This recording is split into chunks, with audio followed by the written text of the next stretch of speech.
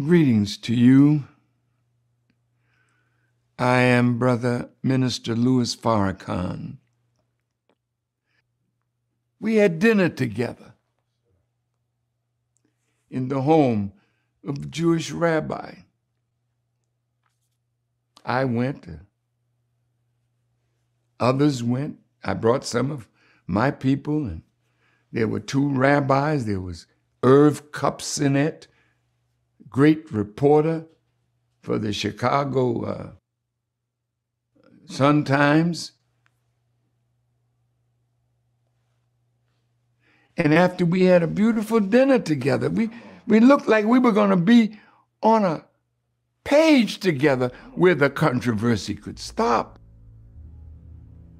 But the rabbi said to me, this is love fest that is near the end of the dinner. But then he reached in his pocket and pulled out an envelope and said, but this is tough love. We want something from you. Protocol number 12. 3. For any attempt to attack us, if such still be possible, we shall inflict fines without mercy. And they said, Minister, we have to watch you over a protracted time to make sure that you've changed. Then we had just put out the first volume of The Secret Relationship Between Blacks and Jews. And you all told me, we want you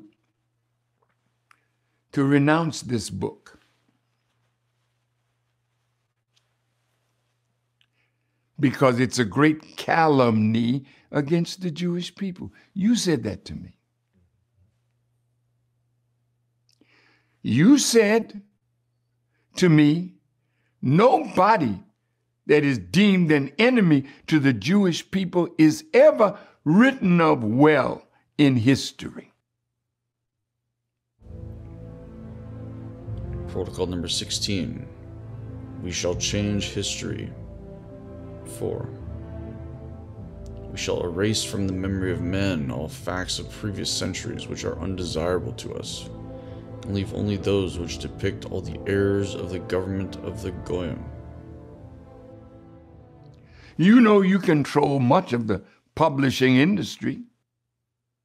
So if you write the books, your people are heavily placed in the media. So when you all get ready to dog us out, you call those in that you pay.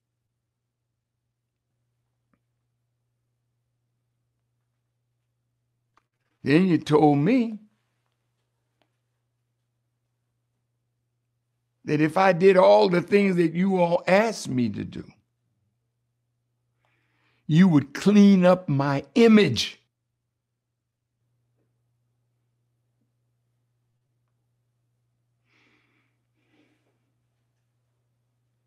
You knew you dirtied it. Protocol number 2. 5. Through the press, we have gained the power to influence while remaining ourselves in the shade. But I'm not going to beg and bow to you to clean up my image. God is sufficient for me.